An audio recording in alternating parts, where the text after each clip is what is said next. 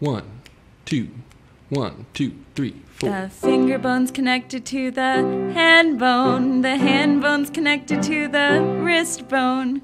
Knowing that level of anatomy may be fine for ICD-9, but it won't cut it for coding ICD-10. You need to know a bunch more about human anatomy and physiology to code properly in ICD-10. The codes are much more specific.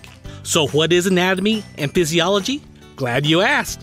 Well, anatomy is the study of the structures of the body and the relationships between body parts or systems. Physiology refers to the function of the body and its 10 organ systems and how they work. Or in our case, how they don't, due to disease, illness, or injury. Here's an example of why you need to be well-versed in anatomy. Let's say a patient broke their wrist and you need to code it. First, you will need to know that the wrist is made up of 8 carpal bones. In ICD-10, each bone has a different fracture code. So next, you will need to know what bone was fractured. We'll say the patient fractured the lunate. Now, try to look up fracture lunate in the ICD-10 alphabetic index and you'll be out of luck. You'll have to go to fracture, traumatic, carpal bone, lunate to find the code.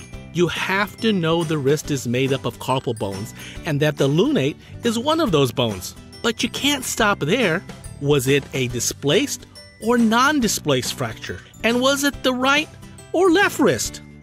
Oh, and you'll need a 7th character in this category of codes. You'll need to add an A, B, D, G, K, P, or S to indicate if it's an initial visit or a subsequent visit, if it's an open or closed fracture, if it's healing correctly, and my personal favorite, S for sequela.